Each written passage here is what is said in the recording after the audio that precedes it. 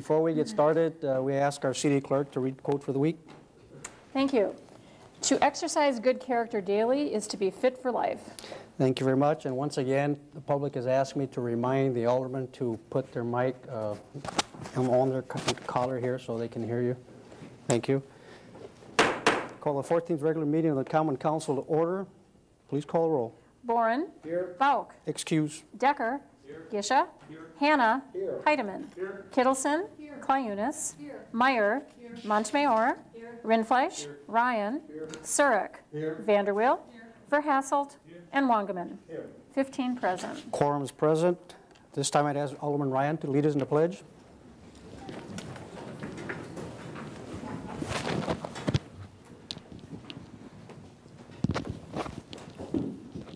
I pledge allegiance to the flag of the United States of America and to the republic for which it stands, one nation, under God, indivisible, with liberty and justice for all.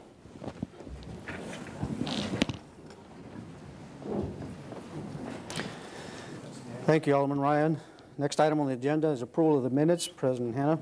Thank you, Mr. Mayor. I move to approve the minutes. Second. Motion and second to approve minutes. Under discussion.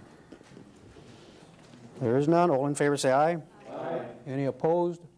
Motion carries. Minutes stand approved. Resignations. Attorney McLean. Thank you, Your Honor. There's a letter to the mayor from Marion Health advising that she's resigning her position on the Wellness Committee. Need a motion to accept and file. President Hannah. Thank you, Mr. Mayor. I'd make a motion to accept and file. Second. Motion and second. Under discussion. Alderman Kittleson. Thank you, Mr. Mayor. I just want to say publicly thank you to Marion Health. She's just been so wonderful on the Wellness Committee. She's always been there, just a great person to have on that committee, and I'm going to really be sorry to see her leave. So thank you. I thank her for her service. I sent her a letter echoing your praise. Thank you very much. Welcome. Thank you. Anything else? There is none. All in favor say aye. Aye. Any opposed? Motion carries. Mayor's appointments. Attorney McLean.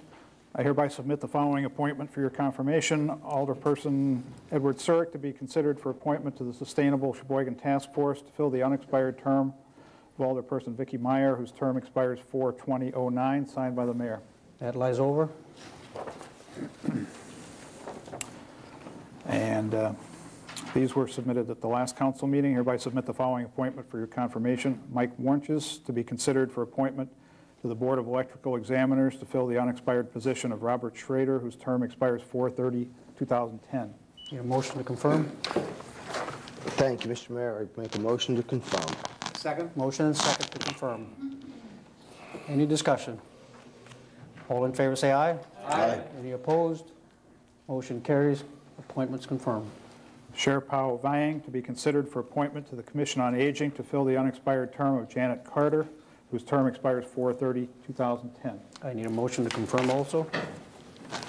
I would make the motion to confirm. Second. Motion and second to confirm. Under discussion. There is none. All in favor say aye. Aye. Any opposed? Motion carries. Appointment is confirmed. And Jody Brooks to be considered for appointment to the Board of Parks and Forestry as the Community Recreation Department representative to fill the unexpired term of Harold Biebel, whose term expires 4/30/09, signed by the mayor. I need a motion to confirm also. Make the motion to confirm Jody Brooks. Second. Motion and second. Under discussion. There is none. All in favor say aye. Aye. Any opposed? Motion carries. Appointment is confirmed. Thank you, Attorney McLean. Next item on the agenda is a public forum. Madam City Clerk. Thank you. First on the list is Marge Segali. If you could step forward, please.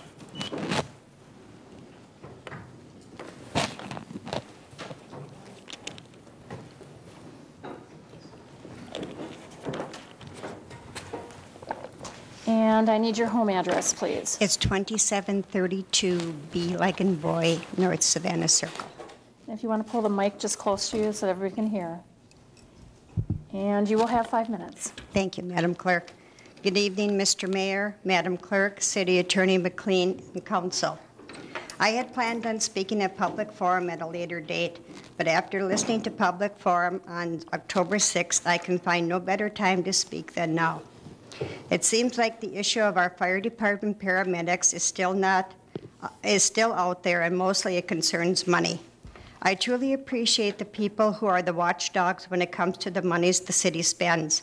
I too am a taxpayer and citizen of Sheboygan. Even though we pay rent, when taxes go up, so does our rent. But there is no amount of money that can replace a human life.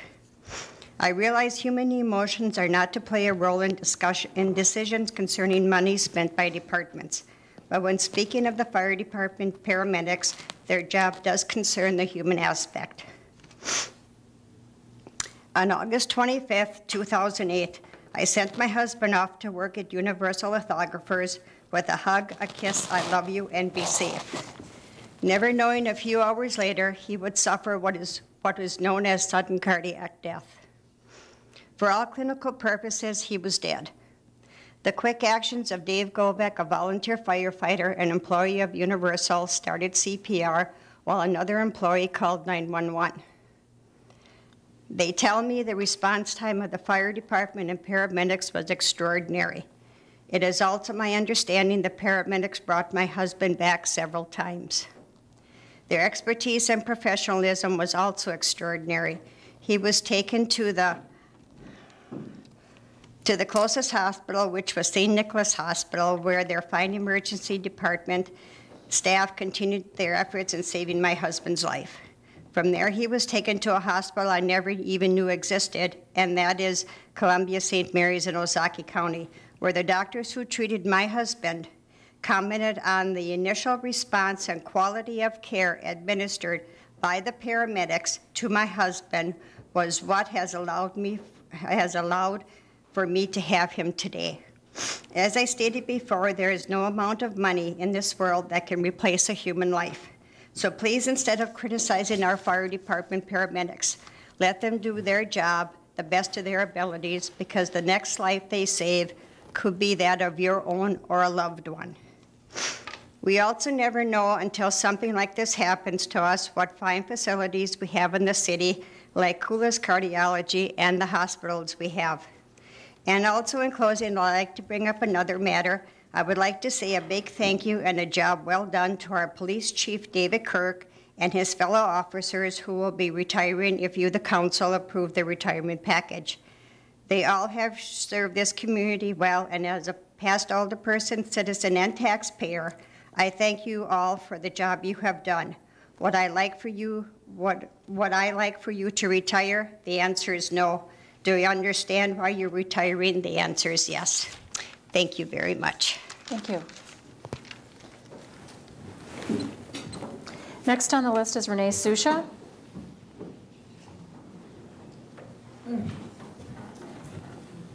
And can I have your home address, please?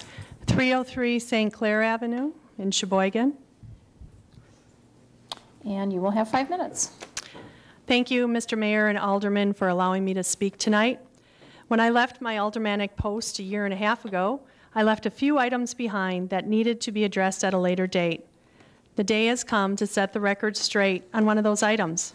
I will start giving you a historical perspective during the public forum and address specific safety concerns during one of the hearings scheduled later in your meeting. Tonight you will be asked to change the zoning on a parcel of land near the intersection of North Avenue and Calumet Drive. As you may recall, 3 years ago, the council voted to close a section of North 21st Street between North Avenue and Calumet Drive. This little street had M&I Bank on the west side of the road and a manufacturing company on the east side. The primary reason the council was told by the police department the street had to be closed was due to a high number of accidents. 2 police officers presented an accident analysis to the Public Protection and Safety Committee and the Common Council. They vehemently insisted this road had to be closed on one end to cut down on the number of vehicles that were cutting across 4 lanes of traffic each time someone used this little shortcut. At that point in time, I was chairman of Public Protection and Safety. I did my own independent analysis of the situation based on information I collected both from the police department and the city planning department. It appeared to me we were being asked to close the street strictly for the sake of development, not safety. Tonight you will have to decide if the actions of the Common Council 3 years ago were right or wrong. If that road was closed due to serious safety concerns, then the police should be jumping up and down, to get your attention and inform you how dangerous it will be to have citizens pulling in and out of the parking lot of the strip mall, which is going to be built on this site.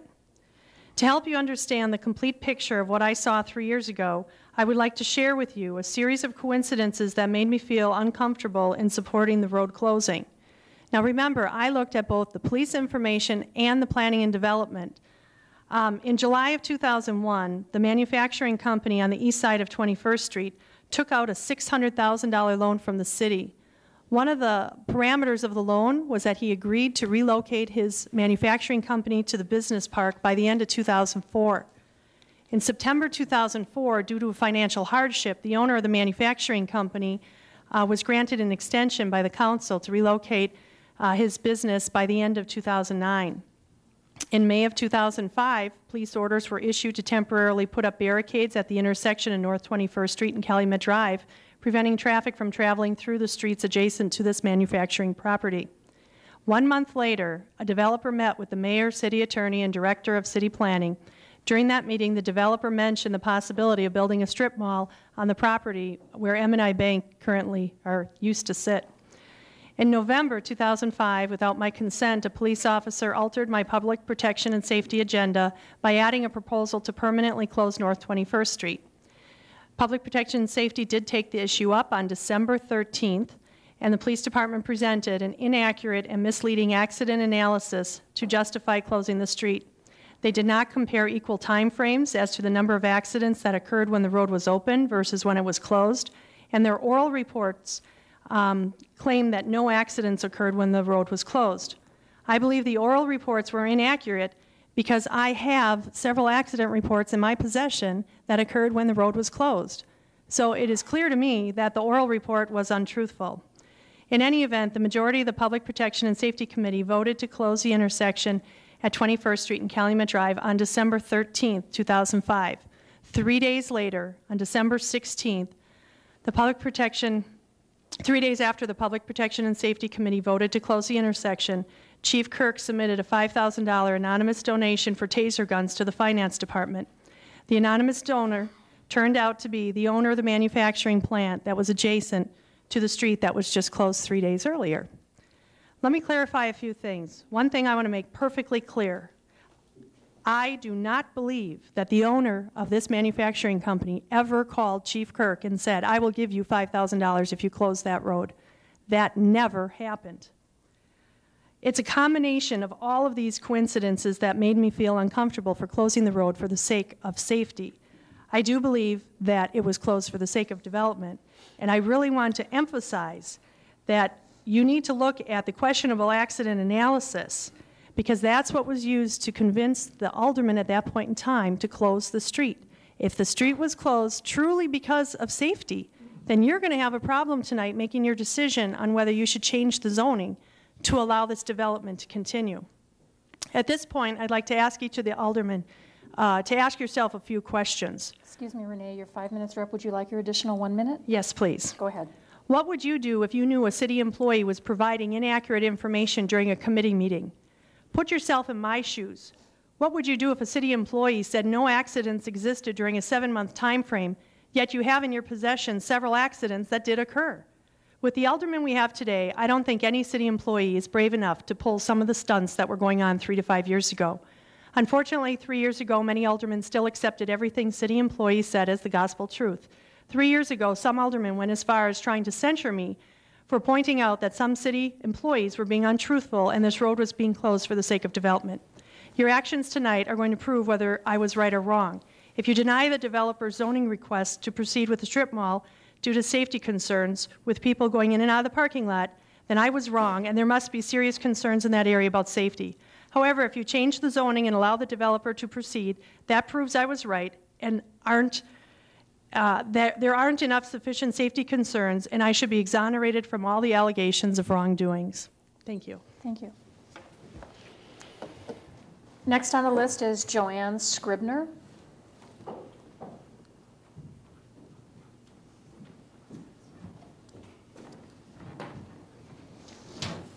And Joanne, can you give me your home address, please? 3 Seneca Trail.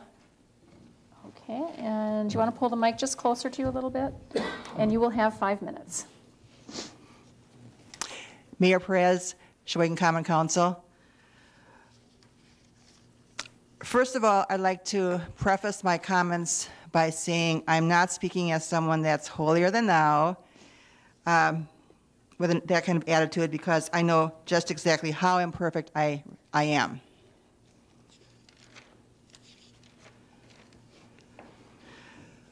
On Friday, October 3rd, my husband and I went to the Stephanie Weil Center on North 8th Street to hear the Bob and Tom Show Canadian Mist Comedy Stars Tour at the 7:30 p.m. show. This show was sponsored by the Buzz radio station, with their office being on Washington Avenue, along with WHBL, The Point, and B93. I am so ashamed of myself for allowing myself to actually have laughed out loud at some of the filthy jokes that came out of those comedians' mouths. I was apologizing to God all night for even having been there and having bought tickets to see that show, to see that filth. I will no longer listen to the Bob and Tom comedy show on the Buzz, nor will I ever listen to the Buzz radio station ever again. The so-called music on the Buzz is downright dark and depressing. Personally, I would like to see the Buzz radio station removed from the airwaves and the Bob and Tom show completely out of existence. I have talked to people at the Weil. I have not talked to the Buzz radio station yet to register my complaint and my concern and my disgust for the promotion of filth in Sheboygan. Here's a verse from the Bible that could pretty well sum up how we should live. Ephesians 4:29 and 30.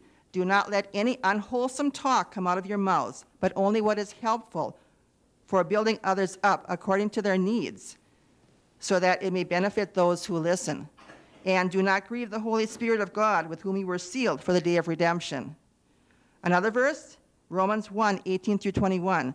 The wrath of God is being revealed from heaven against all the godlessness and wickedness of men who suppress the truth by their wickedness, since what may be known about God is plain to them because God has made it plain to them. For since the creation of the world, God's invisible qualities, his eternal power and divine nature have been clearly seen, being understood from what has been made, so that men are without excuse. For although they knew God, they neither glorified him as God nor gave thanks to him, but their thinking became futile and their foolish hearts were darkened. One more verse, 1 Corinthians 10:31. So whether you eat or drink or whatever you do, do it all for the glory of God. What does all of this have to do with the Sheboygan Common Council? Plenty. In all of your decisions as mayor and alderman, is your primary goal to glorify God, to give honor to God, to do what Jesus would do? WWJD, what would Jesus do? If you can answer yes to these questions, then the city of Sheboygan is in good hands. Some examples. The new state-of-the-art police station on North 23rd Street, a good thing. Now, I know that this is still probably a controversial issue, probably something to still be debated, but overall, a good thing. The Sheboygan Police Force, Neighbors Against Drugs, Mothers Against Drunk Driving, and Sheboygan County Crime Stoppers, and community activities like the 2008 National Night Out 25th Anniversary Walk Against Crime from Fountain Park to Fountain Park, held in August, and the Saturday, October 4th, Sheboygan County Crime Stoppers event at Sheboygan Falls Municipal Building. Good things. The Sheridan Park remaining a park, green grass and trees and swings, basketball hoops and climbing wall, and basketball, and lots of kids of all ages hanging out in the park, plus community picnics promoted in the park by Friends of Sheboygan Parks. A good thing. And I know that this is still probably controversial and a debated thing too. Orange Cross Ambulance and the Fire Department Ambulance in Sheboygan. A choice. A good thing. And I know this is also a little controversial.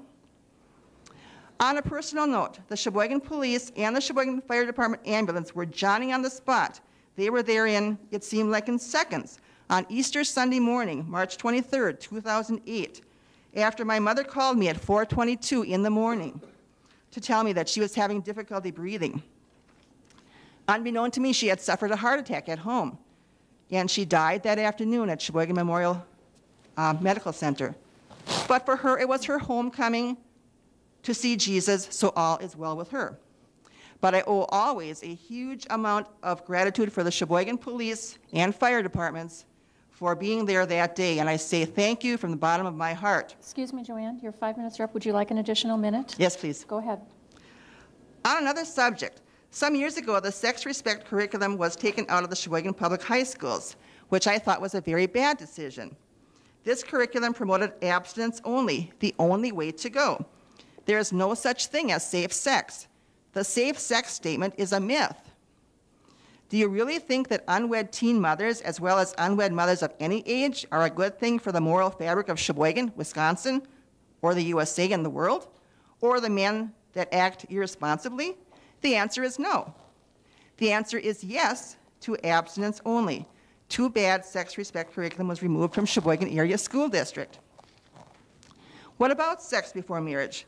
What about living with a member of the opposite sex before marriage? What about recreational sex or a one-night stand before marriage? What about adultery? Where does the Sheboygan Common Council, the Sheboygan Police Force, the Sheboygan Area School District, Planned Parenthood, and the social agencies of the City of Sheboygan and Sheboygan County stand on these issues? Our adult. Excuse me, Joanne. Thank Your you. time is. Thank you. To be continued. Thank you very much. Thank you. Next on our list is Matt Walsh.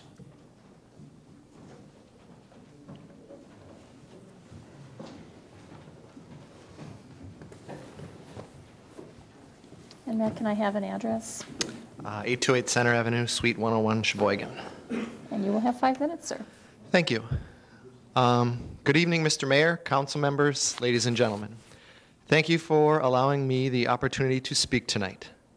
I'm speaking to you as president of the Sheboygan Professional Police Association. Let me get right to the point. The SPPA has decided to make a statement tonight about the reorganization and early buyout package, pardon me, not early retirement package, I misspoke, that is being proposed. We are very happy for those individuals who are being offered incentives for early retirement. We are happy as well to be able to help save the city some money. I'm terrible tonight. Our fear is that the assurances that have been made will be delayed or worse, denied due to budget concerns. The assurances that I am speaking of are replacing the upper management officers with patrol officers, investigators, and detectives. Those street cops, if you will, are needed now more than ever, and in fact, were needed badly the past several years. The police department is currently 6 officers below the required staffing levels for a city this size. This early retirement proposal will put the police department in a situation of being 13 positions down. Many of these retirements come from the very top of our leadership. Couple that loss of experience over 230 years with a shortage of officers. If the positions aren't filled, the results would be disastrous. The police department is very young and is about to become much younger. This lack of experience, combined with the loss of leadership, will result in grave concerns for safety. I speak not only of officer safety, but of public safety. I cannot stress enough how important public safety is. The safety of families and of children in Sheboygan is the city's, the police department's, and the SPPA's #1 concern. With the recent downturn in the economy, experts are predicting a rise in crime. This is already being seen locally. In comparing crimes from this year to 2007, so far, sexual assaults are up nearly 9%, aggravated assaults are up 16%, forgeries are up 12%, and sex offenses in general are up 22%. The SPPA is concerned with saving money, but at what overall cost and risk? Liability for the city due to new, less experienced officers operating with less supervision is of great concern. The assurances of street cop and detective positions being filled as a part of the early retirement incentive are extremely important. This must be taken care of immediately. The promotional and hiring processes should begin now. This should not be put off until 2009. Those positions need to be filled, and the new hires need to be ready to go on January 1.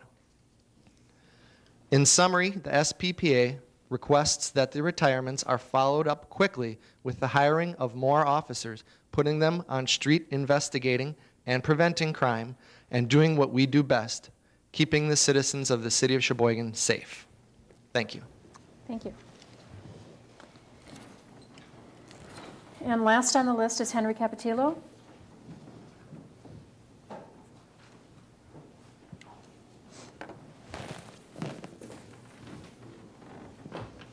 Henry, could you give me your home address, please? Yes, that's 1619 North 38th Street. That's in the town of Sheboygan. And I'm here speaking on behalf of Home Inc. And you will have 5 minutes. Thank you. I'm glad to follow the representative from the Sheboygan Police Department because that's the issue that I'd like to speak about today. I also have concerns. The concern is also exactly what the association is saying, that in the past, the council has said, well, we're going to hire the police, replace the patrol officers, and that just drags on and drags on. And as of today, yes, you are not at full staffing. And it has been for quite a while that we have had shortage on the police department with patrol officers. I can remember about a year and a half ago, 2 years ago, I came here religiously to speak on the budget of the police department, the hiring of patrol officers, keeping in mind of what is going on within the city. And again, I read in the paper how we're going to have all these retirements from the police department. You know what? And I'm not here to speak for or against that. I think they have the reasons for wanting to retire. But what is concerning is that there's so many, and the time frame that we're looking at. I would ask some of the private sector representatives here that are on the council, Corey Bach, who's not here, Jim Gisha, if 60% of your top management left, what would that do to your business? What would the board of directors say when you had those things happening? Would they be as happy to see everybody go like that? No, I don't think so. I think they'd want something where it was more timely and it was well thought out. And again, I'm not here to say no, that these people should not retire. I think they have good reasons for wanting to retire. But I think that you should take your time.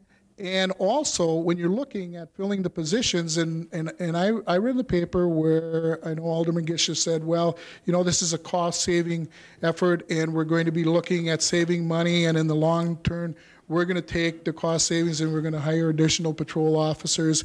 And I would like to see that actually follow through.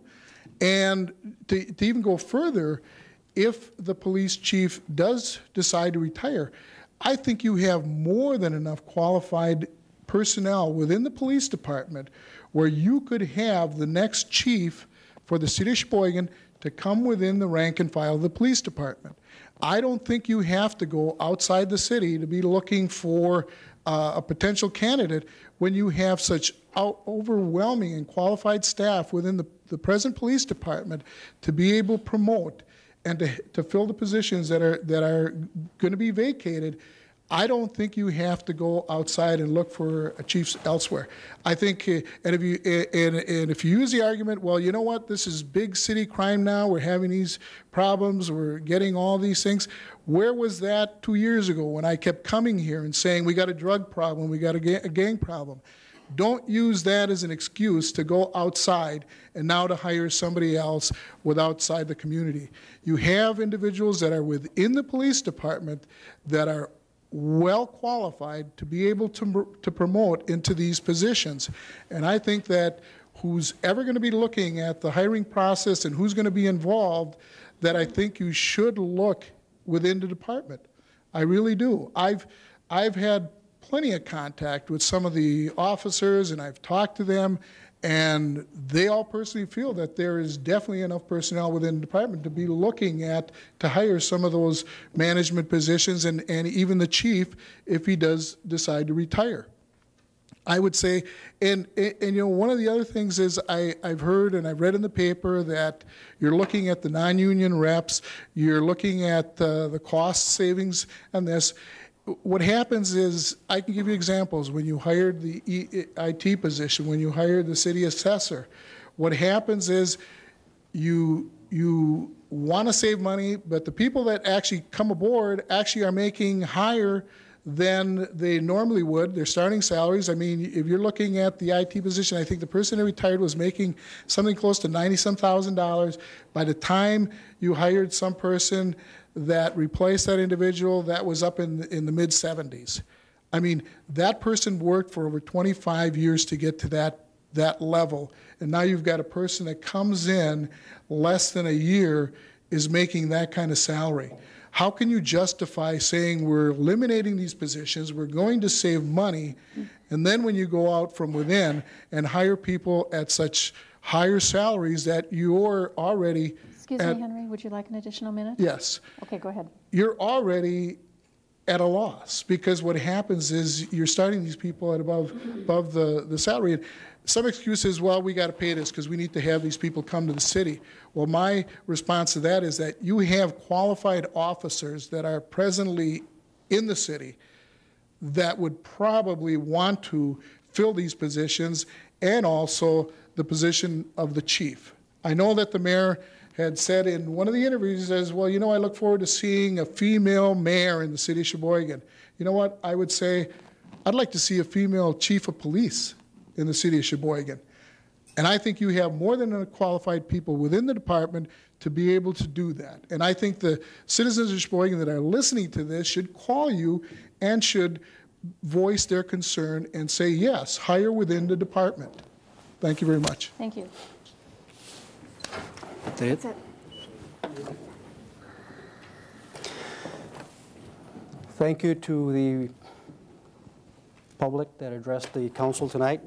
I have some brief comments regarding the budget tonight and regarding an update on the new police station. First, the budget, and deals basically with some of what's going on right now. The budget has made its way to the council in a preliminary form, went to Finance Committee and each respective committee, and will be making its way back. And then on October 27th, it'll go back to Finance Committee. Alderman Gisha, you get another kick at the cat. If there's any concerns or any issues that anyone has, please speak to Alderman Gisha. If there's any questions as to your understanding of the budget, you can feel free to call me or call Terry Hansen, our finance director. On November 7th, we would take that as a date where the numbers will be finalized, where the numbers will be taking shape as they're going to come through the council. November 17th, there's a public hearing. Some of you may or may not have been here, but that date was, we added on an extra public hearing date that's separate from the date of the adoption.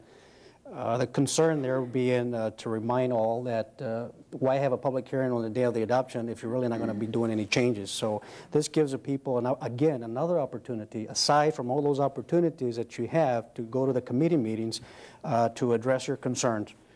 The actual adoption of the hearing is November 24th, and there will be, again, a hearing before the adoption, and that meeting is usually just for that particular purpose. Two things that came into play as we worked through the budget and balanced it. As you know, when I submitted my preliminary budget, it wasn't quite balanced yet. It is balanced now. My special thanks to Bill Bidner and Chief Kirk, because they came through when times were rough. They understood what was going on. Bill Bidner stepped up to the plate and made some changes that, in his mind, and I trust his judgment, that will create efficiencies and cost savings. As we continue to remain responsive to the people of Sheboygan as they plead for tax relief, we have to resort to drastic moves. And we have to take a much, much closer look, a very close look, as to how we're conducting business and how that business is affecting the people and what it's costing us. So Bill Bidner stepped up to the plate, made the necessary changes that needed to be made, and assured me that things, although they will not roll as smoothly as possible, Public Works will be manageable. The other person is Chief Kirk. He too stepped up to the plate. I know there's been some concern addressed tonight as to the safety, maybe perhaps compromising or jeopardizing the safety of our citizens and the police force. I thank Chief Kirk for taking the initiative to come into me and some aldermen and saying, I have a plan that will make my department more efficient and more cost-effective. Reorganization that you have heard about. Chief Kirk initiated this, and as I listened to it, I wasn't too much in favor of it. But as I listened to it more and more, it made more sense. The numbers make sense. The math makes sense. Emotionally, it may not make sense to see this many years of experience. If you want to calculate cumulatively what that experience amounts to, it may not make good sense to a lot of people. But mathematically, financially, and keeping the police department well-structured, it makes sense. Please understand that no one twisted anybody's arms or pulled anybody's ears. As I said, I wasn't in favor of it in the first place. The terms were mutually agreed upon. Chief Kirk assured me that public safety or that of his police force would not be jeopardized or compromised. I take that in full truth. This is why I feel comfortable that these early retirements are important, not only to the new police, to the police department, but to our budget as we look to balance it and continue to be responsive to the people's pleas for tax relief. The next item I'd like to just briefly talk about is give you an update on the police station. November 7th, which is a Friday, there will be a lot of moving going on to the evidence and property rooms, and anything else can be packed and ready to go.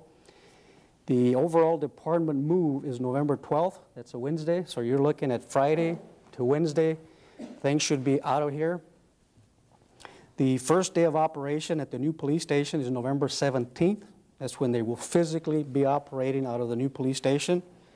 The radio cut will be at 6 a.m. and hopefully, I've been assured everything will work out. There will be no disruption. Open house, this is important, is Saturday, November 15th, and a ribbon cutting will be held, and we will be inviting people, but in general, invite anybody and everybody to come join us at this very important date. The ribbon cutting will be at 9:30 a.m., and tours will be given at 11 o'clock for certain guests, aldermen, department heads, city employees, and so forth. And then the open house to the general public will be from 12:30 to 2:30 p.m. And if there's more people than we can fit in within that time frame, we'll extend it. We'll make sure that people get a chance to see their new police station. Also, if some of you have driven by there, you'll see this big cellular tower that's gone up. A huge one, very modern, state-of-the-art. That is an agreement that was reached with the cellular company, and hopefully it'll be ready when the police are ready to move in there, but hopefully they'll be able to be using it because we will be paid a monthly amount for that. So that'll be our way of recouping some of the costs for that. And Attorney McLean worked out the details in the agreement, and it turned out to be a really great agreement there. I should say something else because it's really great news. As you recall, we bonded $8 million for $8 million, and we borrowed $1 million from the industrial fund. To date, we have an estimated remaining funds in the bond of $105,549 and $387,000, $387,554 in the industrial money. The bond money that's left over may have some restrictions, and we'll take a look at that. Some of that cost may be able to be applied to planning and design. The industrial money, there's no restrictions. As you know, it was money that had been put aside by the city of Sheboygan, and that was transferred over for the police stations. So if you take the $105,549, $387,554, that's $493,103 under budget. And we have a fabulous, fabulous police station. If anybody hasn't seen it, just drive by, and if anybody wants to see it, go to the ribbon cutting ceremony. You will be absolutely amazed and pleased. I visited that facility at least 6-7 times, and every time I walked in there, I came out feeling better and better. And every time I talked to the police officers, they were feeling better and better. It truly is a remarkable accomplishment that this council has made to the city of Sheboygan and to our police force. So I thank you for that. Moving on, we have 2 hearings. One, to amend the zoning map to change the use district classification for property located in North Avenue and Calumet Drive from urban industrial to urban commercial classification. The second hearing for the vacation and discontinuance of a portion of a paved north-south alley between South 7th Street and South 8th Street and bordered on the south by Clara Avenue. Is there anyone that would like to address the council? Renee Susha, please. And please tell us which one you're addressing the council. First one?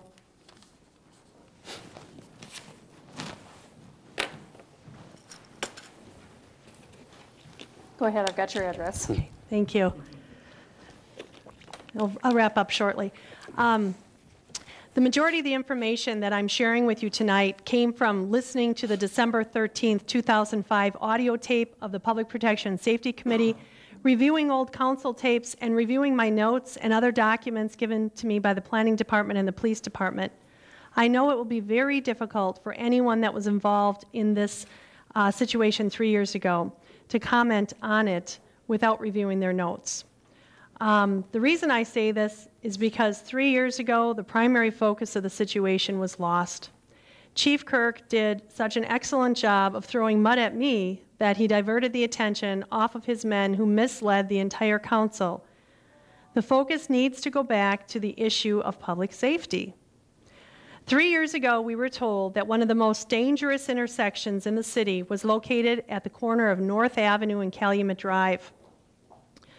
With the close proximity of this dangerous intersection to the North 21st Street, we were told it had to be closed due to the safety concerns with people cutting across multiple lanes of traffic. If you think about the people that used to use that street when it was in existence, it was primarily used by people who lived or worked in that area. We didn't have many people coming from the south side of Sheboygan or Kohler or Howard's Grove to go for a joyride on that little street. It was pretty much just a subset of Sheboyganites that really used that shortcut.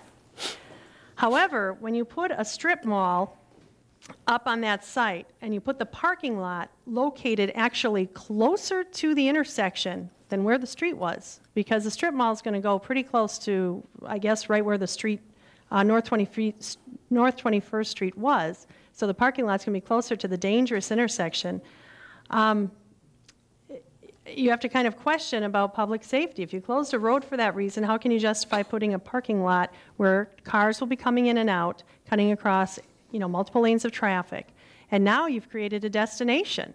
And we just got done talking about the little road was pretty much used just by people who lived and worked in the area. Now you do have people coming from Howard's Grove and Kohler and the south side of Sheboygan all the way up to the strip mall because they're going to have 8 tenants in there, which I think is going to be great, and I'm real excited to hear who they're going to be. But the question you need to ask again is, why didn't the police department have any safety objections when the Planning Commission or the Architectural Review Board looked at this project last week?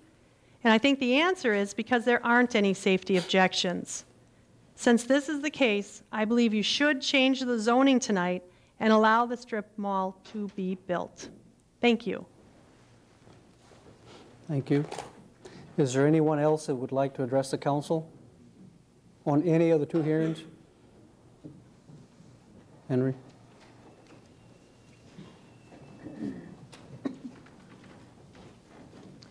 Henry, which one are you talking on? I'm talking about the same property. Same one? Thank you. Yeah.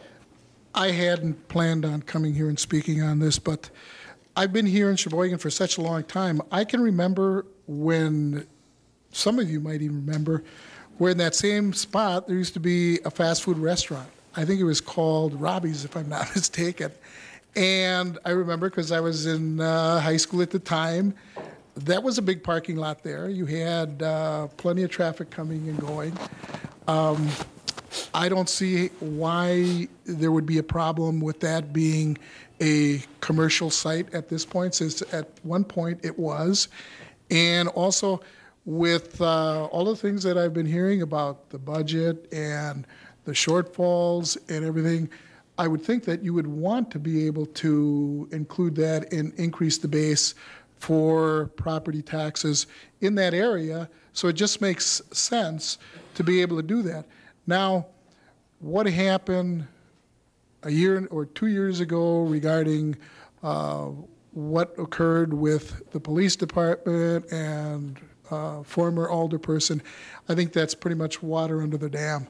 I think that at this point you're looking at what you have before you. It's a commercial site that potentially could generate some tax revenue, and I would recommend that you look at this and do approve the rezoning, because you already have more growth just right across the street with the Walgreens. And I just drove by there, and when it first came out and I was thinking about it, I thought, wow, how's that going to look on there? But you know what? Now that it's there, it actually looks very nice. I even know that they repaved, well, that's my vet over there that I take my dogs to, and they repaved that parking lot also. So I think that for all intents and purposes, I think that this is a good thing for Sheboygan. And I would encourage you to be able to change the zoning on that property just for the property tax revenue that you're going to be able to generate. Thank you. Thank you. Is there anyone else that would like to address the council? Is there anyone else? Is there anyone else? President Hanna. Thank you, Mr. Mayor. I'd make a motion to close the hearings. Second. Motion and second to close hearings. Under discussion. There is none. All in favor say aye. Aye. Any opposed? Motion carries. Hearings are closed. Consent agenda 14.1 through 14.17. President Hanna. Thank you, Mr. Mayor. I'd move that all ROs be accepted and placed on file, and all RCs be accepted and adopted. Second. Motion and second. Under discussion. There is none. Please call the roll. Warren. Aye. Decker. Aye. Gisha.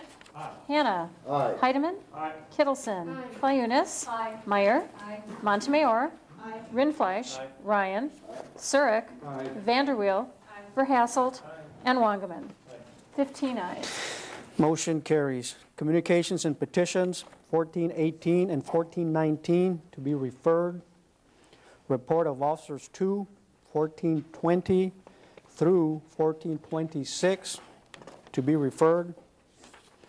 Resolutions introduced 3, 1427 by Alderman Gisha, Clayunas, Bauk, Boren, and Montemayor, authorizing the Finance Director Treasurer to enter into contract for the reconstruction of Wisconsin Public Service gas lines on Indiana Avenue in the amount of $75,000, $968.43. President Alderman Gisha.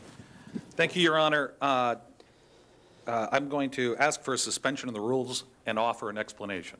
Is there any objection to suspension of the rules? There is not. Please offer the explanation. Thank you. There's a time frame need for this. Frankly, there was a miscommunication departmentally on getting this together, and there's a timeline window that is closing. It's kind of interesting that we are actually paying Wisconsin Public Service instead of the other way around, but that's the way the rules work. So I'm asking that that this be adopted for the amount noted. Okay, so you're making a motion. Put it upon its passage. Put it upon its passage, Is there a please. second? Motion and second. Under discussion. There is none? Okay, hold on. Alderman Verhasselt. Thank you, Your Honor. Can I ask the chair just to offer an explanation as to how that number came to be, the source of the number? Alderman Gisha. Gee, thanks. Especially the 42 cents or whatever. I will pass the buck to Paulette Enders. She was at the meeting and will be able to offer. It's my understanding it's a formula of sorts, but I did not get the specifics on that. Paulette, would you please step up? Paulette is the department head. There's no need to open the floor.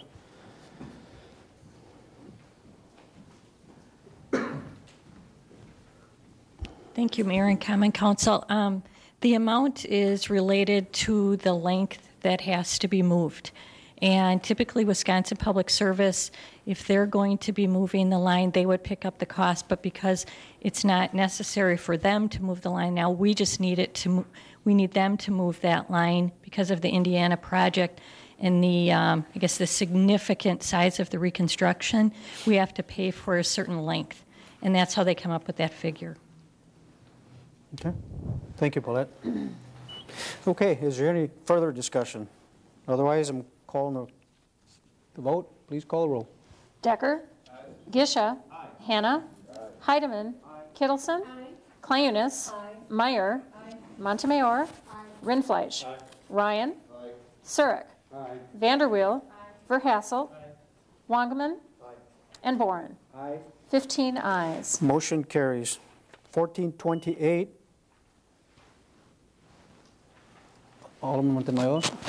Thank you, Your Honor. On agenda item number 1428, I'm hoping Jan Wilberg is here tonight just to give us information, even though we're not voting on it tonight. I don't see her. Next meeting. Sorry. Okay, thank you. 1428 and 1429 lies over. 1430 to be referred.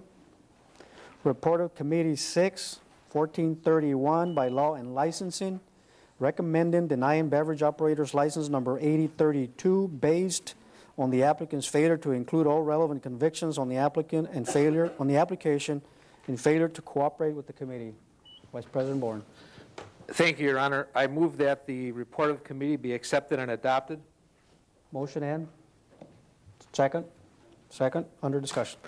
Under discussion, Your Honor, is Joseph Mendez here tonight? He's not here, Your Honor. Very well. Please proceed. Mr. Mendez had 2 opportunities to appear before the committee, the second one by certified mail. He did not appear, and for the reasons you stated previously, we voted unanimously to deny the application. Thank you, Vice President Bourne. Any further discussion? There is none. Please call the roll. Gisha. Aye. Hannah. Aye. Heidemann. Aye. Kittleson. Aye. Clayunas. Aye. Meyer. Aye. Montemayor. Aye. Rindfleisch. Aye. Ryan. Aye. Surek. Aye. Vanderweel. Aye. Verhassel. Aye. Wangeman. Aye. Boren. Aye. And Decker. Aye. 15 ayes. Motion carries. 1432 and 33 lies over to November 24th. Report of Committee 7, 1434 by Law and Licensing, recommending denying beverage operators license number 8060 based on the applicant's failure to include all relevant convictions on the application, record of violations related to the license activity, and record as a repeat law violator. Vice President Bourne. Thank you, Your Honor. I move that the report of committee be accepted and adopted. Second. Motion and second. Under discussion. Under discussion, Your Honor, is Mark Feldy here tonight? He's not here, Your Honor. Thank you. Please proceed. Mr. Feldy did appear before our committee on October 14th, and after discussion with Mr. Feldy, we voted 3-1 to deny the application. Thank you. Any further discussion? There is none. Please call the roll. Hannah. Aye. Heidemann. Aye. Kittleson. Aye. Clayunas. Aye. Meyer. Aye. Montemayor. Aye. Rindfleisch. Aye. Ryan. I'm sorry. Aye. Thank you. Surek. Aye. Vanderweel. Aye. Verhassel. Aye. Wangeman. Aye. Boren. Aye. Decker. Aye. And Gisha. Aye. 15 ayes. Motion carries. 1435 through 1439 to be referred. Report of Committees 8, 1440 by Finance, recommending authorizing an early retirement incentive program in the Police Department for 2008 and authorizing the Mayor and the Interim Director of Human Resources to offer the benefits to qualifying Police Department employees. Alderman Gisha. Thank you, Your Honor. I move that the resolution be put upon its passage. Motion and? Second. Second. Under discussion. Alderman Wangman. Thank you, Mr. Mayor. Fellow council members, I've received a lot of contacts on this. I've talked to a lot of people all over the city. I find a lot of people are against this. they find it hard to understand why we have to pay people to retire. Now, I know that's not the concept that's being employed here, but I find that there's a great deal of objection to this. And I think every one of us, of course, is aware that we're here to represent our constituents. Each of us represent approximately 3,200 people. And you have to know that this is a very difficult issue for me because I feel very closely about the police department. I feel very strongly about Chief Kirk. I consider him a personal friend, as well as Deputy Chief Shervin. I've known both of these men for a very long time. They're both very qualified and highly conscientious officers, and they've done a lot for the safety of the city and to promote safety in our city. But I can't agree with this concept, and because of that, I would have to vote no on this. Thank you. Thank you. And so it doesn't get emotional. Please address the chair. Alderman Surik.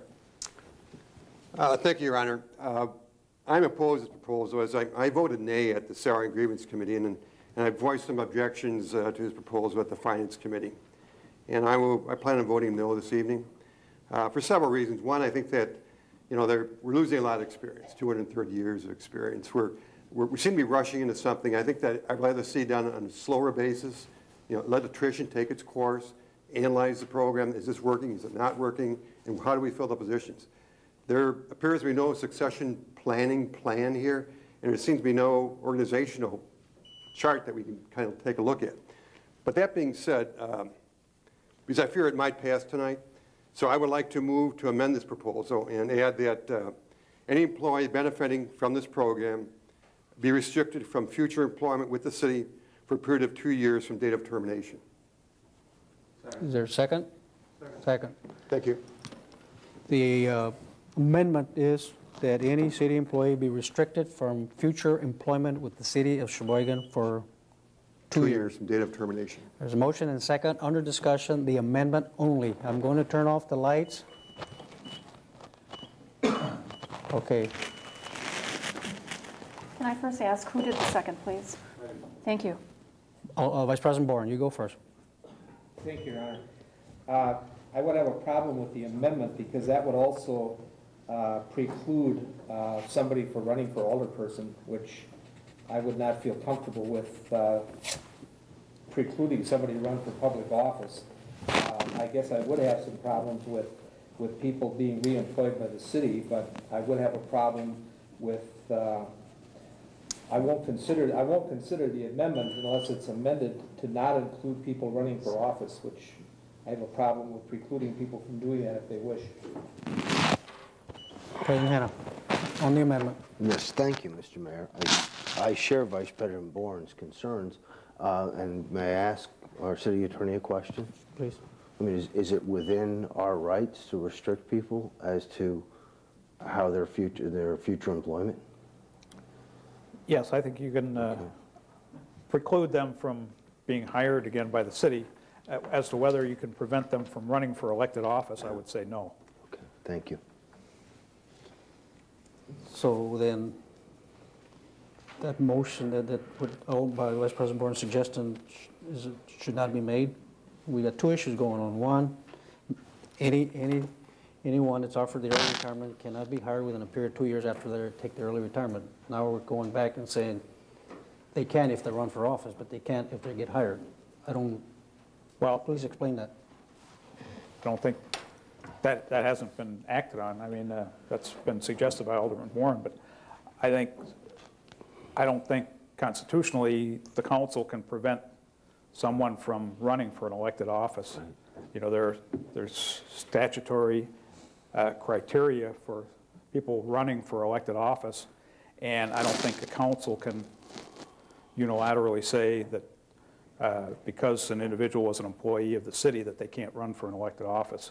I do think you can prevent or state that they can't come back as an employee or an officer of the city, but I don't think you can prevent them from running for elected office.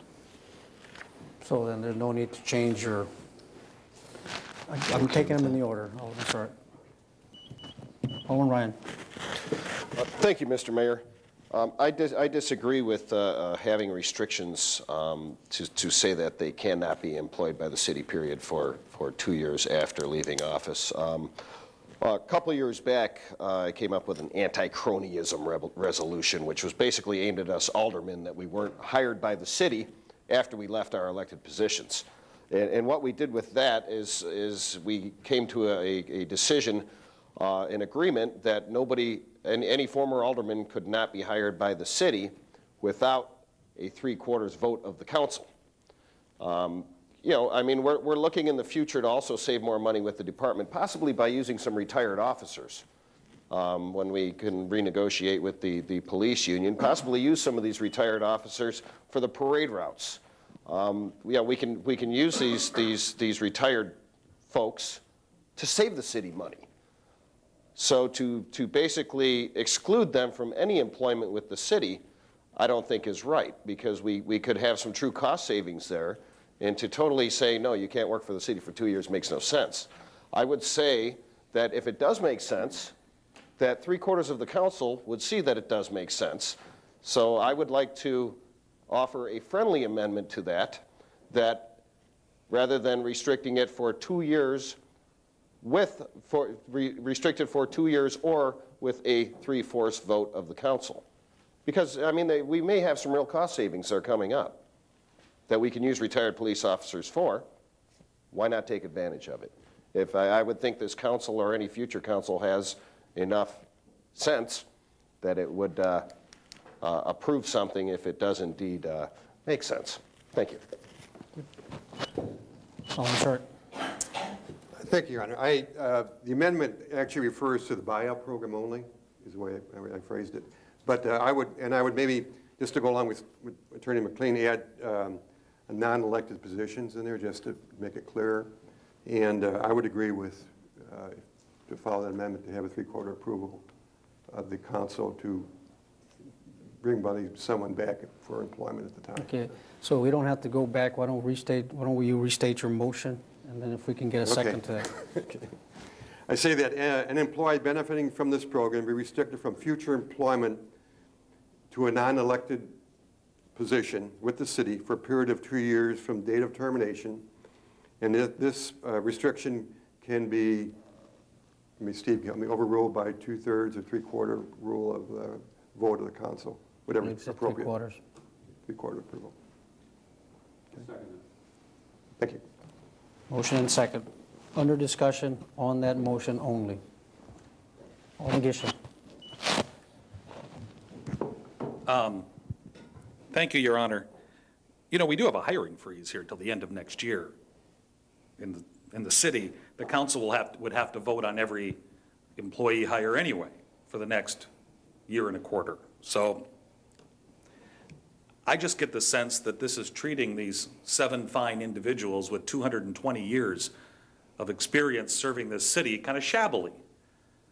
To think that there's some grand conspiracy of they're going to come in and swoop up taxpayer money by leaving the city and coming back in, and the old double dipping conversation we've heard is just a little disconcerting to me, frankly. If the argument is we shouldn't do this because we're losing all these years of experience, but oh no, we can't let them work for the city again, ever. That just seems to be somewhat contradictory to itself.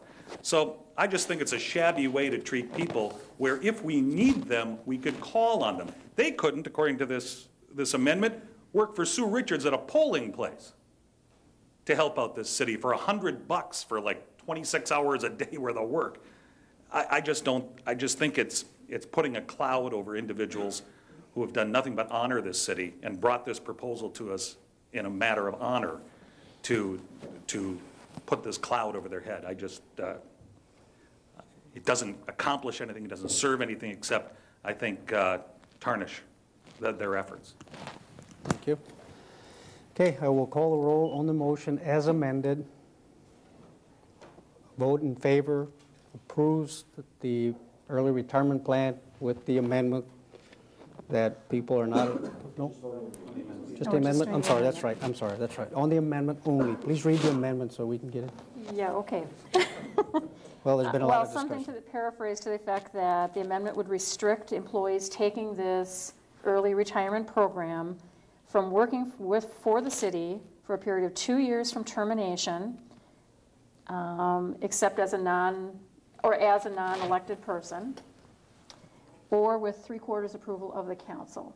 Is that basically what you're saying? So an aye vote would do that. Okay, please call the roll.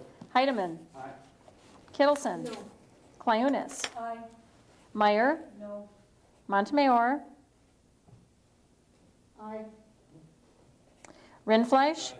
Excuse me? Aye. Ryan. Aye. Surek. Aye. Vanderweel. Aye. Verhasselt. Aye. Wangerman. No. Boren. Aye. Decker. No. Gisha. No. Hannah. No.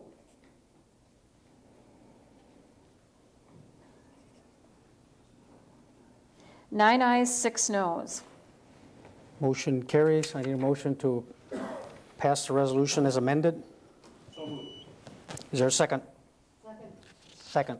Under discussion on the motion as amended, Alderman Kittleson. Thank you, Mr. Mayor. I guess I just want to state, I have concerns about this plan as well, and I'm just not certain that the money that we are expecting to save or whatever is going to go for what it's intended to go for. That concerns me. I feel strongly that if we can reorganize with an incentive plan, I guess I'd like to look again at reorganizing maybe without the incentive plan as well. So, thank you. Next we have Alderman Clayunas.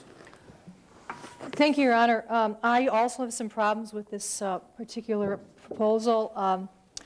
I see it for a number of reasons as troublesome. It sets a precedent. Are we going to be buying out or paying out different department heads every year? This become an expectation of these people that, well, I'll just come and say, this is the package I want and I'll get it. Another thing is, I'm not sure we are going to be saving money. We're going to be paying it out of this budget, this 309.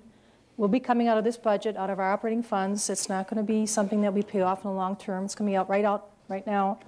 I also think that ask ourselves the question, is mathematics the only reason we make decisions? You know, if it's cheaper or looks cheaper or looks like a better deal, is that the only reason we would reorganize the police station in this manner? I do think the police station needs to be reorganized. I had some concern when the representative from the police association spoke about his concerns that this could be happening too fast or that we wouldn't be doing things in the right way, so we would be leaving the department exposed without enough leadership and without enough experience, and that we'd be taking some chances. As we know, we don't move fast in government, and he was, asking for a very quick movement, and I'm not sure that we're ready to do that without a lot of looking at the structure in the organization. So I appreciate his comments, and I'm not sure we can give him that a speedy response. And I'm concerned about our liabilities and responsibilities to the citizens of Sheboygan with some leadership still in place. And if we can let this move through attrition, where people retire when they're ready to retire, and we move them in place, their replacements in place with a logical and sensible and reasoned pace, we might be doing the city more good. Thank you. President Hanna. Thank you, Mr. Mayor, and I really appreciate Detective Walsh taking time. And it was several months ago that the police chief approached me on this issue, and I had pretty much the same concerns that Detective Walsh had. But the police chief has assured me that he does have a succession plan, that his police department is prepared to step up. In fact, he used the example now that often he and Deputy Chief Shervin are off at conferences, and the police department doesn't stop. There's a whole method by which they continue to manage, and there's a line of command. So I trust Police Chief Kirk. He's assured me that there is a succession plan in place. He assured me that this is the best way to get more police officers on the street. I assure Detective Walsh that I will be diligent in making sure that we get those officers on the street. Thank you, President. Alderman Ryan. Thank you, Mr. Mayor. I concur with Alderman Hanna You know, the police department is the structure of it is like a military organization. In the military, when one person leaves an office, another person moves in. You know, if they're out in the field and one person happens to be a casualty, the next guy steps up. Police department is structured in the same type of fashion. It doesn't take in the police department months and months and months for somebody to step into that next higher position. The big question here is going to be filling those lower positions, because we have to get some people hired and get them on board, and that will be our job as a council, provided that this passes, to make sure that we approve that and that we get the ball rolling on that. I'm going to support this. Thank you. Alderman Waterman. Thank you, Mr. Mayor. I've already spoken to this item, of course, but there was one part of it I didn't speak to, and that was the reorganization. And nobody agrees more about the reorganization than I do. It's something that should have been done many years ago. I've always maintained that the police department in many ways is extremely top-heavy, and I, of course, have personal insight into that, having been worked there.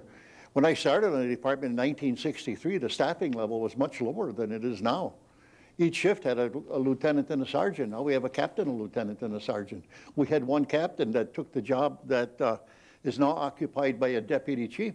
At one point, we had 3 deputy chiefs on the department. So a reorganization is really very much in order. But I'm not convinced that if we turn this buyout down, that this can't happen anyway. I don't understand why, if this buyout is not passed, why we can't go ahead with the reorganization anyway. In fact, I question as to why it wasn't done years ago.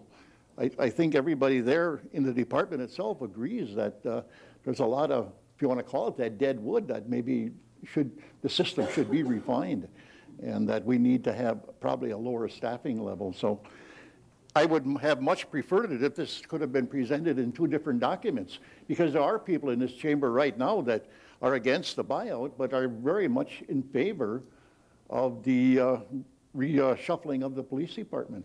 And it would have given these people a chance or a voice to be able to express that opinion. But now we've got them both lumped together. It's being treated as one item, when in my opinion it's actually 2 separate entities. So this is why basically I can't support it, because I can't support the buyout, but I certainly do support a reorganization that's badly needed. Thank you. Alderman Gisha, next. Thank you, Your Honor. I'm going to go backwards, I guess. You can't do the reorganization without the buyout. It's that simple. You can't do one without the other. When you have, at nobody's fault, but just out of sheer baby boomer bubble, when you have 7 individuals representing roughly 10% of the entire city budget, unless you remove that, you have no money to reorganize. This reorganization makes it more of a pyramid with management on the top and adds dollars for the bottom. I can't stress enough. You all have your budget books. You have last year's budget books and this year's budget books. You cannot have more officers on the street unless we do this. So if you want more officers on the street, you vote yes for this.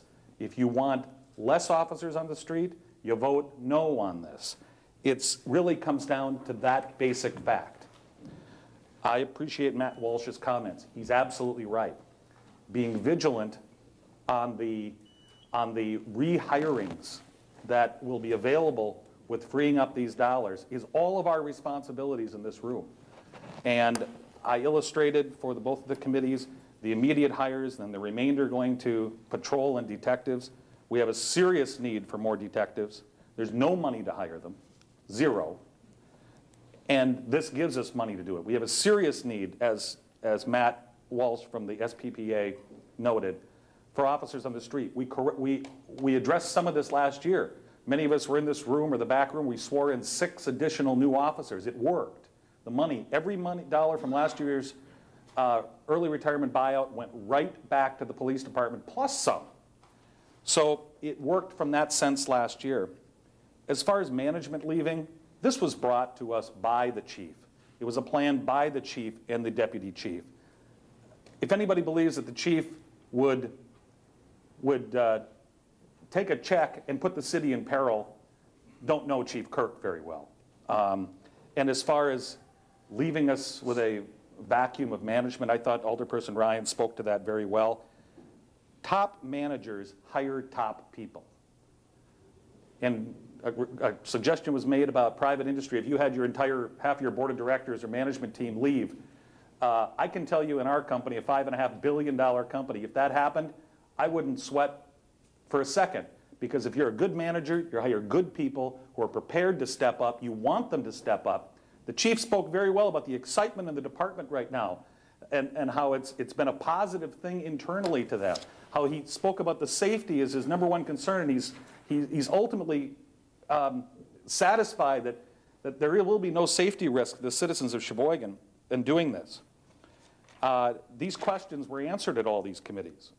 I know we had a lot of aldermen there. Perhaps we should have a lot more there. There were important talks by the chief and by the deputy chief. And actually the money doesn't come out of the 09 budget. It comes out of the 08 budget. It has to be paid by December 31st. We start paying it back in the 09 budget. So we can't reorganize because we don't have any money to reorganize and to add more officers. So it really comes down to, if you vote for this, you're in favor of more officers on the street. If you vote no, then the complaints are there by the citizens. The complaints might be there about this early retirement buyout, having to pay all this money. But I'll tell you, those same people complain a lot more when there aren't enough officers in the street. So a no vote does not put more officers on the street. And I think this council has stood for a lot of things over the last couple of years. But that #1 thing has been something we've all spent a lot of time and energy on. And a yes vote puts them on the street. If you don't want to vote yes, want to vote no, then there's 50,000 people in this community to explain why there's no more officers on the street that we need. Alderman Rindfleisch. Thank you, Mr. Mayor. I have to follow that one up. That's going to be tough. I think, though, the argument of a yes and a no vote and what it means is the opinion of one alderman sitting next to me. And I think it's perhaps a bit insulting to the work that you as mayor have done and can continue to do, us as a council can continue to do, and the police department as a department can continue to do. No one here is for more crime. No one here is for less officers. But as Alderman Clayunas said, we are losing a vast amount right away. As Alderman Wangaman did say, if it was possible to do 2 separate documents. These are ideas that need to be taken into account. And to simply rule them out at this point in time, because we have a vote right now, I think is a little short-sighted. Again, if there was the retirement plan and reorganization, that's great. But the buyout is the concern that I have at this point in time. One, I'm still not convinced that the numbers are there immediately for this. It may be, but I don't think that last year's experiment doing so, the numbers that we got to do the buyout shows that it's not as effective as it can be. It's one way to do it, to reorganize. But I give the police chief some credit to come to this council, to your office, Mr. Mayor, and suggest this. I mean, it's a very bold statement to say that they're willing to work with the taxpayers, work with the leadership of the city to propose something. And I give them great credit for that. As well, but I think the precedent that Alderman Clayunas had mentioned is something that we're going to run down the slippery slope. If we're going to look at other departments to do some reorganization as well, they won't come to us unless there is some kind of management buyout clause in that aspect. And I think that's something that can be dangerous down the road. Is if we go to Public Works or other departments, say, okay, now you're up, we have some money, we're going to buy you out now for retirement as well. I think long term, we're going to find more and more of that. And to me, the moral issue comes down to this year. Within the budget, we will be paying people to retire. At the same time, we'll be laying people off without any benefit whatsoever in Public Works. So we're telling the union people that you're not important enough to pay to retire, we're just going to let you go. We're going to tell management people, thank you for your service, here's an extra bonus to retire at this point in time. And I think that's something very dangerous too, and especially in these times of taxpayers are looking at themselves, they're looking at their own jobs being departed, they're looking at the city watching out for them as well. And we're basically telling that lower level, that union people, that we're not there to support you. We're going to let you go. But we're going to look at the management and say, here you go, thanks again, and a pat on the back. So I appreciate the time. Thank you. Thank you. Next we have Alderman Verhassel. Thank you, Your Honor. Just a point of order here. I'm not sure, but the original doc isn't in our packet. But correct me if I'm wrong, Madam City Clerk, but the issue before us is whether we offer a retirement package, and I hear a ton of discussion about a reorganization plan. I don't believe that's technically part of the document in front of us. Just I guess just a thought here as we pursue discussion on the subject matter. I've allowed that discussion because it bears directly on the resolution that you have in place. It has a direct bearing to the discussion there, so I will allow that. Thank you. Next we have Alderman Williams, the second time, sir.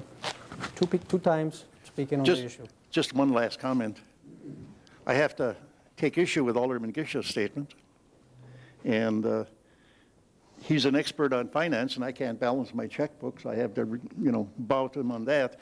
But I think I know a little bit more about the police department, and he suggests that we can't have a reorganization unless we spend a whole bunch of money. Well, I'm here to tell you, if you would hand me tomorrow's roster, I could put 5 men on the street, and it wouldn't cost a dime, just through reassignment. That's all it would take, is just reassignment. We could put 5 officers on the street tomorrow, and it wouldn't cost us a dime. Thank you. Thank you. Vice President Bourne. Thank you, Your Honor. I'm going to reluctantly support this tonight, and the part of it that I don't like is also the buyout. I heard from a retired police officer today that's been retired for many years that worked with Alderman Wangerman when he was on the force. His comments to me were, shame on all of them. It does not show a lot of class after they're paid top wages, top benefits, and almost an 11% retirement fund funded by the taxpayers. He said it does not show a lot of class on any 7 of them to have to be bought out to leave the police department. But I am going to support this, although reluctantly, because I understand that it's the only way that the reorganization is going to take place. But this is probably one of the most difficult decisions I've had to make since I've been on the council, because I do not like having to spend $309,000 to get people to leave early. Thank you. Alderman Ryan. Thank you again, Mr. Mayor. I think everybody has some reservations about the so-called buyout. Everybody does. You'd rather have something that costs you nothing than something that costs you money. However, with the buyout, in the long run, we are going to be saving money and putting more officers on the street. This is a way of facilitating it, of making it happen a heck of a lot faster than if we waited several more years through attrition, which will cost us more money. So, as distasteful as it may be to some people to have a $300,000 buyout, this is the way to facilitate the process. And that's why I'm supporting it. Thank you. Alderman Gisha, your second time also. Thanks.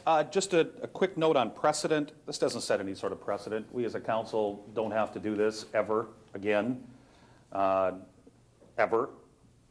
We can decide to do it. There is a big difference between management and union, mediation, arbitration laws, etc. It's our decision whether we do it ever again. There's no precedent regarding this. And I do have just huge amounts of respect for Alderperson Wangerman, my seatmate here, and he's right. I'm not an expert on finance. I can't balance my own checkbook either, and I'm also not an expert in the police department. And I would encourage Alderman Wangerman, if he has such ideas. I spent 3 months of my summer last year doing the first early retirement plan with Alderman Hanna. I've spent the last 2.5 months on this plan. If there is another idea, I don't see anybody bringing it up. I don't see anybody else digging in on this. If you have those ideas, don't keep them to yourself. If you have an idea to put 5 or 6 officers on the street, I think we'd all love to hear them. And until that time, we have to find some way to do this, and this is the only way. It's the only way at hand. The final point is regarding the dollars. With Alderman Bourne and with Alderman Ryan, I dislike spending money for things, like this. But it's kind of like buying milk at the mini mart. It costs you a few cents more, but you pay for the convenience. Right now, the convenience for us is they've come to us, the police department have come to us with this plan. This isn't Alderman Gish's plan or Alderman Hanna's or Mayor Perez's plan. This is 100% the police department's plan. It's convenient for us to take advantage of this plan so that we can reach our ultimate goal. It is not convenient for us to wait another 5 or 10 years for natural attrition because we will get no benefit. We will have no additional officers on the street next year. There is no money. And again, that's why I say a vote for yes is for more officers on the street. Okay. And second time, Alderman Cleavis. Thank you, Your Honor. I just want to let you know that my vote no doesn't say I don't want more officers on the street. I do want more officers on the street. I would like them on the street because we have people offering to retire rather than being bought out to retire. So thank you. Alderman Kittleson, second time. Thank you, Mr. Mayor. Thank you so much. And I have to echo the sentiments. I, too, want more officers on the street. But I feel that Alderman Wangaman did offer a way to reorganize. There are people who have ideas, and I've always supported the police department, and I think there are ways that we can come up with reorganization without having to go through this incentive plan. Thank you. I'm sorry, second time too, I believe. Okay, thank you, Mayor. An idea, if we want more officers on the street, why don't we take the $309,000, instead of giving it to people that are going to retire, take that amount of money and hire some officers and put them on the street. Thank you. Where do you get the money, Mayor? So that this doesn't happen, please address the chair when you're recognized. There are no more. I want to make one comment, couple of comments, because if judging from the healthy discussion that I think needed to occur, it may be a close vote, and in the event that there's a tie, I will vote to support the early retirement. You have to remember that I was an alderman several years before I became mayor. Not once did I hear any other alderman talk about reorganization, and when they did, there was no reorganization occurring. Chief Kirk has assured me several times public safety will not be negatively impacted. His reorganization will put more police officers on the street, which is everything I hear all the time. And I expected, I didn't know how much, but I expected calls and emails when this idea was leaked out or came out in the paper. I can honestly say I had three. 3 people called me, and 2 were in favor, and 1 was not. There may have been other people that called. I did not get to talk to them, but I don't think that there were. So that tells me that, yes, there may be some disagreement on the community, but it may be coming from a different direction for different reasons. Again, if there's a tie, I will vote to support it on the basis that Chief Kirk, is there a cell phone going off here? On the basis that Chief Kirk has assured me that this is a great way to reorganize the police department and put more police officers on the street. Madam, please call the roll. Kittleson. No. Clayunas. No. Meyer. Aye. Montemayor. Aye. Rindfleisch. No. Ryan. Aye. Surrick. No. Vanderweel. Aye. Verhasselt. Aye. Wangaman. No. Boren. Aye. Decker. Aye. Gisha. Aye. Hanna. Aye. Heidemann. Aye. 10 ayes, 5 noes. Motion carries. Moving along. 1441 by salaries and grievances, recommending authorizing an early retirement program in the police department for 2008 and authorizing the mayor and the interim director of human resources to offer the benefits to qualifying police department employees. Alderman Montemayor. Thank you, Your Honor. Do we go ahead and do this again, or do we just file our document? Just accept and adopt and put the resolution upon its passage. I accept and adopt and put... That's not what you wrote on here, Susan. Please make a motion to file. I move that we file this. Is there a second? Second. Motion and second. Any discussion on the motion to file, being that 1440 has taken care of the matter? Please call the roll. Kittleson. Aye. Clayunas. Aye. Meyer. Aye. Montemayor. Aye. Rindfleisch. Aye. Ryan. Aye. Surrick. Aye. Vanderweel. Aye. Verhasselt. Aye. Wangaman. Aye. Boren. Aye. Decker. Aye. Gisha. Hannah. And Heidemann. 15 ayes. Motion carries. 1442, by salaries and grievances, recommend and directing the city to immediately begin recruitment for a Director of Human Resources and Labor Relations. Alderman Montemayor. Thank you, Your Honor. When this came to, I move that the resolution be put upon its passage, and that's it. Accept and adopt the work committee. And accept and adopt the RC, I'm sorry. Thank you. Is there a second? Aye. Second. Under discussion. Thank you again, Your Honor. When this came to salary and grievance, we were very eager to go ahead and start recruiting for an HR director. We truly had thought it was going to work out with the county, and Mike Collard truly thought it was going to work out, but the County Board of Supervisors said, no, it's not going to work out. So I'm eager to get going on hiring, looking for somebody for an HR director, and I think Susan Hart is perhaps more eager than we are. Also, part of this resolution, it says the Committee on Salary and Grievance be responsible for this action, and that this committee begin interviewing potential human resource consultants upon approval of this resolution, which means we're looking for a headhunter. But if we go ahead and do that, which I'm not yay or nay on that part of it, I would like to be sure that if our municipality magazine or our Sheboygan website gets an HR director, we don't still have to pay a headhunter for what he hasn't done. Thank you. Okay, please call roll. Clayunas. Aye. Meyer. No. Montemayor. Aye. Rindfleisch. Aye. Ryan. Aye. Surrick. Aye. Vanderweel. Aye. Verhassel. Aye. Wangerman. Aye. Boren. Aye. Decker. Aye. Gisha. Aye. Hannah. Aye. Heidemann. Aye. And Kittleson. Aye. 14 ayes, 1 no. Motion carries. 1443, by salaries and grievances, bringing forth the document providing raises for non-represented employees for 2009 and forwarding the attached substitute resolution to the Common Council with no recommendation. Alderman Montemayor. Thank you, Your Honor. I move that we accept the RC and move that the substitute resolution be put upon its passage. Motion and? Is there a second? Second. Under discussion. Alderman Clayunas. Thank you, Your Honor. Why was the one paragraph taken out? Alderman Montemayor. Thank you, Alderman Clayunas, because there is another document coming up toward the end of our agenda that takes care of that therefore. Alderman Verhassel.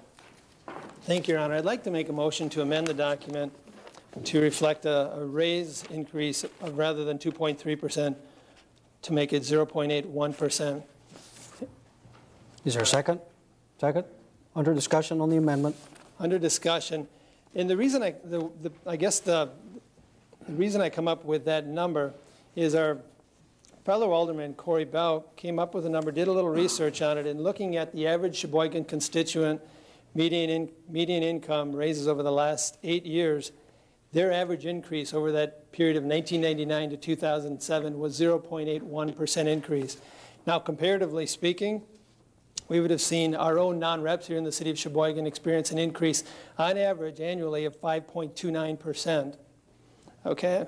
If you break it down, you're looking at things like over 7% in the fire, over 6% in the police department, excuse me, City Hall 6%, transit over 9% average increase during that time period. I don't think it's fair when our average constituents are earning less than 1% of an increase per year that we're averaging 5, 6, and 9 times that across our own city payroll. The Sheboygan Press put out a nice article here just this past weekend. It's actually Friday, and they document some numbers here. Over a period of 2000 to 2006, the average state four-person family lost $6,000 in their take-home pay. During that same period of time, using a 5.29% increase, the average city of Sheboygan employee would have earned over $18,000 of an increase on their wage. So again, we've got Sheboygan state of Wisconsin, four-person families losing $6,000 over the period of 6 years, and for the same period of time, a city of Sheboygan employee would have earned 18,000 on top of that. Those numbers just don't add up. And everybody watching this, everybody in this room is well aware of the financial times that we speak of. I just don't think it'd be right that we'd be passing along such a raise, even if 2.3%, as meager as that might seem comparatively. It would take the average Sheboygan citizen nearly 40 years to catch up, given the same starting point at the rate that they've been getting increases. So think about those sort of numbers. Another thing on top of that, and everybody here again is aware, there's been a lot of talk over the last 3 weeks about 401ks just losing trillions and trillions of dollars of value. The average city Sheboygan employee has no impact, being that they're part of the Wisconsin Retirement Fund. So they have no effect on the retirement savings. So I think that's some food for thought as we look to make a decision here. Thank you. On the amendment, please read the amendment. To make the raise to 0.81% instead of 2.3%. There is a motion and a second. It's gone under discussion. Please call the roll. Meyer? No. Montemayor? No. Rindfleisch? Aye. Ryan? Aye. Surek? No. Vanderweel? Aye. Verhasselt? Aye. Wangeman? Aye. Boren? Aye. Decker? Aye. Gisha? Aye. Hannah? No. Heidemann? Aye. Kittleson? No. Clayunas? No.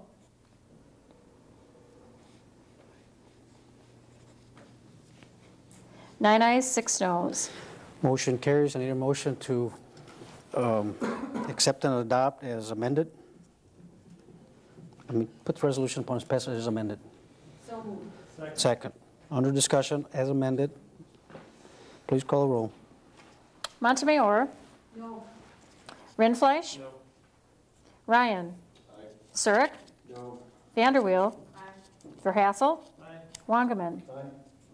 Boren? Aye. Decker? Aye. Gisha? Aye. Hannah? No. Heidemann? Aye.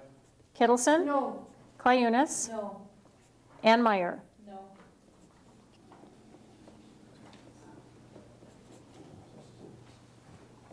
Eight ayes, 7 noes. Motion carries. 1443, by salaries and grievances, bringing forth the document providing raises for non-represented employees for 2009. And yeah, we're still in the same. That's all we just did. That's just the one we got. Yeah. I actually wanted you to start all over again. Sorry about that. Ordinances introduced number 10. 1444 and 45 lies over. Matters laid over 11, 1225, RO number 2050809 by the City Plan Commission for the vacation and discontinuance of a portion of the paved north-south alley between South 7th Street and 8th and South 8th Street and bordered on the south by Clara Avenue. Alderman Montemayor. Thank you, Your Honor. I move to accept and file the RO and the ordinance be put upon its passage. Motion and second. Under discussion. There is none. Please call the roll. Rindfleisch? Aye. Ryan? Aye. Surek? Aye. Vanderweel? Verhasselt? Wangeman? Aye. Boren? Aye. Decker? Gisha? Aye. Hannah? Aye. Heidemann? Kittleson? Clayunas? Meyer? And Montemayor? 15 ayes. Motion carries. 1359, RO number 2290809 by the City Plan Commission relative to rezoning the property located at 2019 and 2021 North Avenue from Class Urban Industrial to Class Urban Commercial. Alderman Montemayor. I move to accept and file the RO and the ordinance be put upon its passage. Motion and second. Under discussion. There is none. Please call the roll. Ryan? Aye. Surek? Aye. Vanderweel? Verhasselt? Aye. Wangeman? Aye. Boren? Aye. Decker? Aye. Gisha? Aye. Hannah? Heidemann? Aye. Kittleson? Aye. Clayunas? Meyer? Aye. Montemayor? And Rindfleisch. 15 ayes. Motion carries. 1335, resolution number 1210809 by Alderpersons Hannah, Rindfleisch, Heidemann, Kittleson, and Ryan, authorizing the Sheboygan Police Department to accept a traffic safety grant for OWI enforcement in the amount of $20,000 from the State of Wisconsin Bureau of Traffic Safety. President Hannah. Thank you, Mr. Mayor. I'd make a motion to file this document. There's motion and second to file. Any discussion? President Hannah. Thank you, Mr. Mayor. It's not that they wouldn't want to work with this, it's just they could not fulfill the requirements. Thank you very much. Any other discussion? There is none. All in favor, say aye. Aye. Any opposed? Motion carries. 1351, resolution number 1220809 by Alderpersons Gisha, Clayunas, Boren, and Montemayor, authorizing a transfer of appropriations in the 2008 budget, establishing appropriation for distribution of TIF number 8 excess increments, establishing revenue and appropriations for grant from the Wisconsin Department of Tourism for advertising relating to YMCA National Tournament. Alderman Gisha. Thank you, Your Honor. I move that the resolution be accepted and adopted. Motion and second. Under discussion. I would like to ask Paulette Enders to return to the podium once again. There's a kind of a curious item on here that there was some discussion about prior to the meeting. One of the distributions of funds from TIF 8 was to the Kohler Public School System in the amount of $183,425. And for the sake of the public and the rest of the aldermen, and frankly, even little myself, it was explained to us in finance, but if Paulette could help explain that rather odd distribution and donation to our friends to the west. Paulette, would you please come up?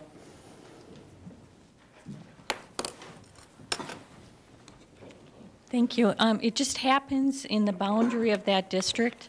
A part of it includes the Kohler School District. And so the surplus funds end up going back to that taxing entity.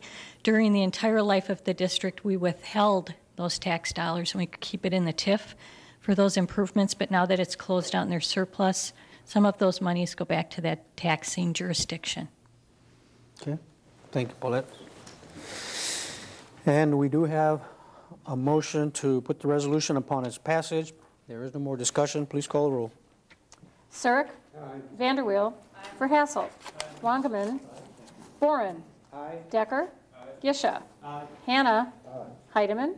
Kittleson? Clayunas? Meyer? Montemayor? Rindfleisch? And Ryan. 15 ayes. Motion carries. 1353, resolution number 1230809 by Alderpersons Gisha, Clayunas, Bauk, Boren, and Montemayor, authorizing a transfer of appropriations in the 2008 budget, establishing appropriation for design and construction of stormwater ponds in connection with development agreement. Alderman Gisha. Thank you, Your Honor. I move that the resolution be put upon its passage. Motion and second. Under discussion. As explanation, I'm sorry? Under discussion. Thank you. As explanation, these were funds already budgeted, already set aside to do these retention ponds. I believe the project's on the north side of Sheboygan. It's now time to do that part of the housing development. It's a rather large chunk of money and I think deserved a little bit of explanation. Thank you. Kohler's getting none of it this time. I had you off, so nobody heard you. Okay, there is no more discussion. Please call the roll. Vanderweel? Verhassel? Wangerman? Boren? Decker? Gisha? Hannah? Heidemann? Kittleson? Clayunas? Meyer? Montemayor? Rindfleisch? Ryan? And Surrick. 15 ayes. Motion carries. 1344, General Ordinance number 590809 by Alderpersons Hannah, Rindfleisch, Ryan, Heidemann, and Kittleson relating to prohibited turning so as to add a no left turn sign, school days only 1 p.m. to 4 p.m. zone along the north side of Georgia Avenue to prevent traffic from proceeding west on Georgia Avenue when exiting the north driveway at Horace Mann Middle School. President Hannah. Well, thank you, Mr. Mayor. I move that the ordinance be put upon its passage. Motion and second. Under discussion. There is none. President Hannah. Yeah, just one comment. I did want to take time out to thank Officer Edson for bringing both of these items to the attention of public protection and safety. Thank you. Okay, please call the roll. Verhassel? Wangerman? Boren? Decker? Gisha? Hannah? Heidemann? Kittleson? Clayunas? Meyer? Montemayor? Rindfleisch? Ryan? Surrick? And Vanderweel. 15 ayes. Motion carries. 1345, General Ordinance number 600809 by Alderpersons Hannah, Rindfleisch, Ryan, Heidemann, and Kittleson relating to prohibited turning so as to add a no left turn, school days only 1 p.m. to 4 p.m. zone for westbound traffic on Georgia Avenue upon approach to the north driveway at Horace Mann Middle School. President Hannah. Thank you, Mr. Mayor. I move that the ordinance be put upon its passage. Motion and second. Under discussion. There being none, please call the roll. Wangerman. Boren. Decker. Gisha. Hannah. Heidemann. Kittleson. Clayunas. Meyer. Montemayor. Rindfleisch. Thank you. Ryan. Surrick. Vanderweel. And Verhasselt. 15 ayes. Motion carries. 1364, General Ordinance Number 610809 by Alderpersons Gisha, Bauk, repealing Section 29-115 of the 1975 Municipal Code relating to the salary wage compensation program for non-represented employees. Alderman Gisha. Thank you, Your Honor. I move that the general ordinance be accepted and adopted. Motion and second. Under discussion. As a point of explanation, Your Honor, this goes hand in hand with a previous resolution we had that accelerates the process of hiring an HR director now that the county has made their decision.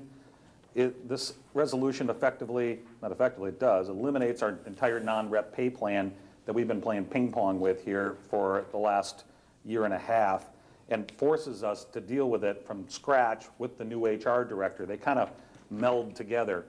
Unless we get rid of it, and it's kind of universally understood that there's some need for that, even from the department heads. They've urged a lot of that at the meetings. So this gets rid of that non-rep plan, and we start anew with input from the non-reps, with input from the council, with input possibly from the community, as directed by a new HR director, which we passed on the previous resolutions. Thank you. Thank you. Alderman Kittleson. Thank you. Thank you, Mr. Mayor. I certainly hope that that is truly what will happen, but it hasn't worked out that way. So I feel very strongly here that we're doing things maybe that aren't right, and I won't support getting rid of this language in the general ordinance. Thank you. Okay. Alderman Surrick. Thank you, Your Honor. I too would not support this. I believe that the pay plan does have its faults. There's some problems with it. I admit that. I'd rather see us have some program in place or to present to fill the void and then perhaps eliminate the plan as it stands right now. Thank you. Okay. There is no more discussion. Please call the roll. Boren. Decker. Gisha. Hannah. Heidemann. Kittleson. Clayunas. Meyer. Montemayor. Rindfleisch. Ryan. Surrick. Vanderweel. Verhasselt. And Wangerman. 10 ayes, 5 noes. Motion carries. Other matters, Attorney McLean. 1446 is an RO by the city clerk submitting a communication from Kathy Stabo, Claims Director of Transit Mutual Insurance Company of Wisconsin, stating that they have investigated the claim of Eduardo Contreras for injuries and/or property damage and have determined that the city of Sheboygan is not responsible for the alleged damages as presented in the notice of claim and request a formal disallowance of this claim. That will be referred to risk management. 1447 is a communication from Dan Binversey, Clearwater Inspector for the city, requesting that their plumbing association be permitted to reserve the Blue Harbor Convention Center under the city's free days for their state plumbing conference to be held October 27 through 29, 2010. That will go to finance. 1448 is a communication from Alderperson Verhasselt, along with a recent Sheboygan Press article stating that Wisconsin families are experiencing their worst sustained earnings decline since the early 1980s. That is being referred to finance and salary and grievances. And 1449 is an RO by the city clerk submitting various license applications for the period ending June 30, 2008 and June 30, 2009. And that will be referred to, where do you want this one to go? Law and licensing? Law and licensing. I need a motion to adjourn. Motion to adjourn. Second. All in favor say aye. Aye. So we stand adjourned.